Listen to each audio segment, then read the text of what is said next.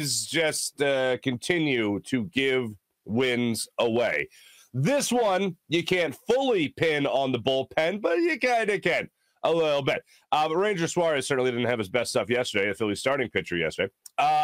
Bryce Harper had a blunder in the running the bases, that is. You continue to have blunders in the field, and afterwards, and usually I'm usually inspired by people that remain cool under pressure.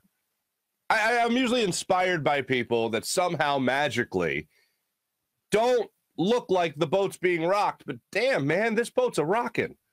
They need to do something to calm these waters. And what do you know?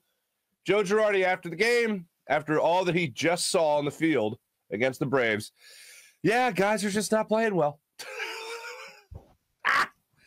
That mentality does not match the city of Philadelphia, even a little bit. We're usually, just as I always joke, our hand is always over the panic button. We're ready to go, man. We are ready to start panicking.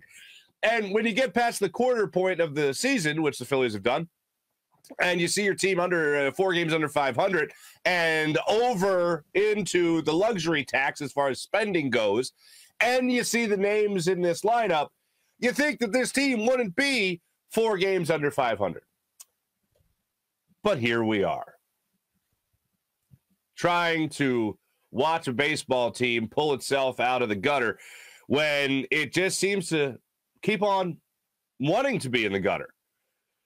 You see that with what took place yesterday in the 5th inning. We'll get into that. We'll also get into Joel Embiid's social media comment after the game, or excuse me, during the Eastern Conference Finals last night. That sent a lot of people into a tizzy, and rightfully so, because Joel knew exactly what he was doing when he did it, and possibly help on the way for the Philadelphia Phillies. That's right. Mickey Moniak spoke to the media. Well, when I say media, he spoke to the R-Phils, the R-Fightin' Phils, the Reading Fightin' Phils Instagram account about how he feels at the plate and how that hand is coming along. And we'll hear from Mickey Moniak a little bit later on this show.